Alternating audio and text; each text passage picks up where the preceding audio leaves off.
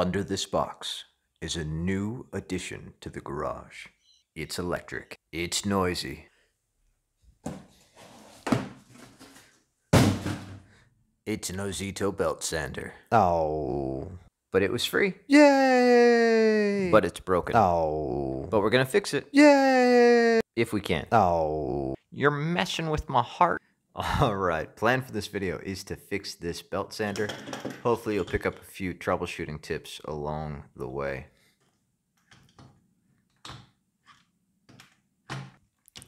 You ever wish your screwdriver was just a little bit longer than it is? My wife. Alright, I went and got the electric version. Should make things a bit faster and easier than it would otherwise be. Kind of like my wife's. So, anytime I try to fix something, I've got a graph similar to this in my head. Starting from the bottom left, we want the easy and likely stuff first. How many times have you been like, this thing's broken? Or then the power's just not on. For our specific situation, from power on, we go up to circuit board. That's a visual inspection, switch, loose connections, and we'll bounce our way out from there, all the way up to the more complicated stuff at the end. If you're troubleshooting something that somebody's already tried to fix before you, and they're like, yeah, check this, ignore anything they say and start again from the bottom. They weren't able to fix it for a reason, so you can't really trust any work they've done previously. All right, let's get back to fixing this.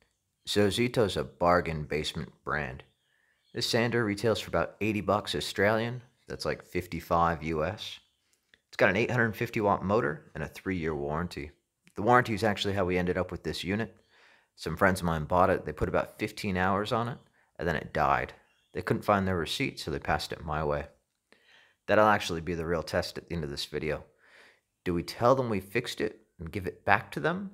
Or do we lie, say we couldn't fix it, and then we get to keep it? Decisions. We should be good to take it apart now. That was easy. Belt sander. I do have this unplugged before I took anything off. So if you're not familiar with these, power in through a switch, little circuit board, motor. On the other side, I've disassembled that so you can see it. We come out of the motor, through a belt, down to the actual sanding strip. When they said this died, they said it went just from working to not working, no sort of sputtering, anything. To me, that means we've got an electrical issue of some sort going on in here. I wouldn't suspect the brushes yet. More likely, we're up in this circuit board somewhere. Because we're already up here, might as well pull it out and have a look. There we go. So, no components are black or brown.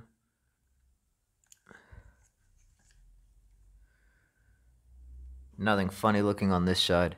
So, no obvious signs on the circuit board that we've got a fault. Oh, no. Oh, we've done it now. Is this the way it went in? I think this was the way it went in. Ah, there we, yeah. Yeah, we did it. All right. Next thing, probably the switch. You will need a multimeter to test this. We're going to do a continuity test across the wires. Continuity test, if you're not familiar, if both probes are electrically connected, we should get a beeping sound.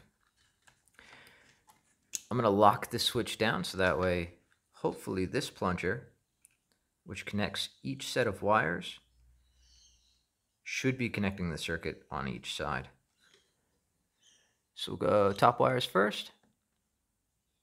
Oh, I don't hear anything. Try the bottom.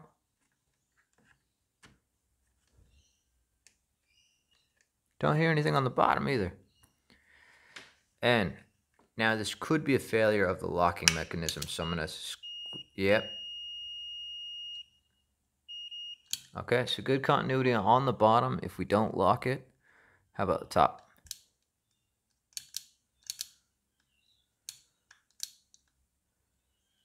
Nothing on the top. Okay, so switch is the problem. Switches out. Thankfully, this is a real easy one to check. We just got to open up these tabs, and then we can get to the inside. An important thing when opening switches like this, or any mechanical component, is that you probably got some very small springs inside. And the last thing you want to do is have to crawl on your garage floor for the next 40 minutes looking for that tiny spring. So we're going to open real carefully. Really carefully. Oh, I already see a bearing of some sort. Oh, I'm scared. I'm scared.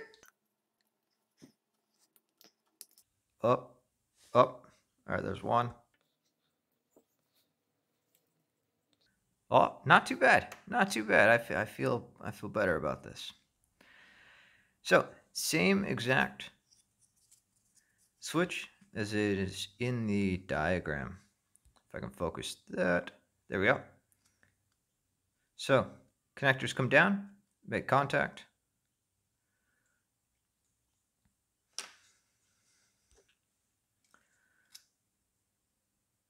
Take that out. Great. So, what we could be looking at is too much carbon buildup on the contacts, or a component just got knocked out of place in the switch. Let me clean these up to start. Then we'll reinstall the bearing and the springs, and we'll test it from there. This is just some 120 grit sandpaper.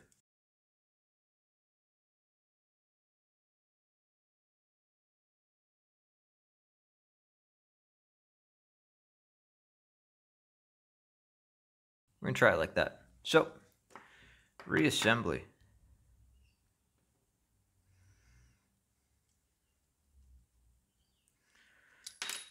Oh, no. Did you see where that went? I got it. I got it. Oh, that had a spring in it. Stand by. All right, I found it. It was not too bad.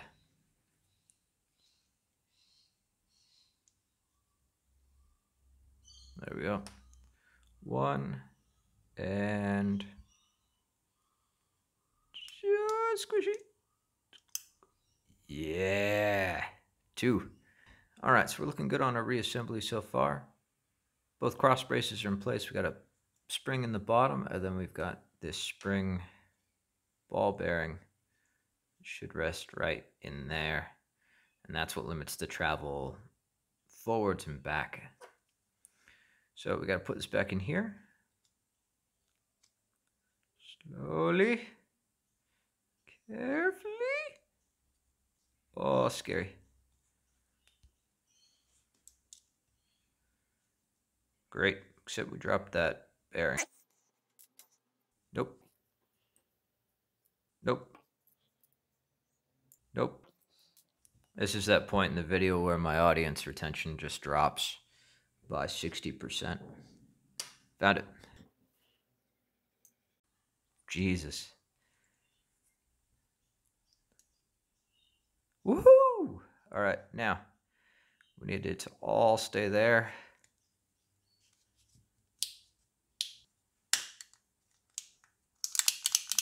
All right. Now the real question, does it work? Let's get the meter on.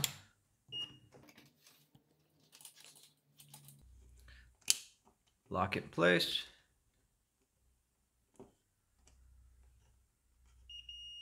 Ooh. One. Ooh, two.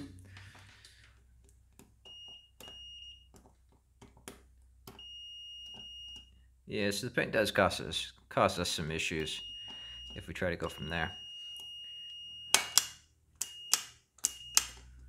Perfect. All right, let's get it back in. We'll see if she runs. So I've sped up the reassembly process. Just make sure you put all the wires back in the correct orientation, and then give them a little bit of a tug after you've tightened down the screws to make sure they fit. Also turn down the torque on your drill just so you don't strip any of the plastic holes that the metal screws go into. We're all reassembled. Now it is time for the test. I have not, I plugged it in. I have not tried it yet. First try since reassembly. Let's see how we go.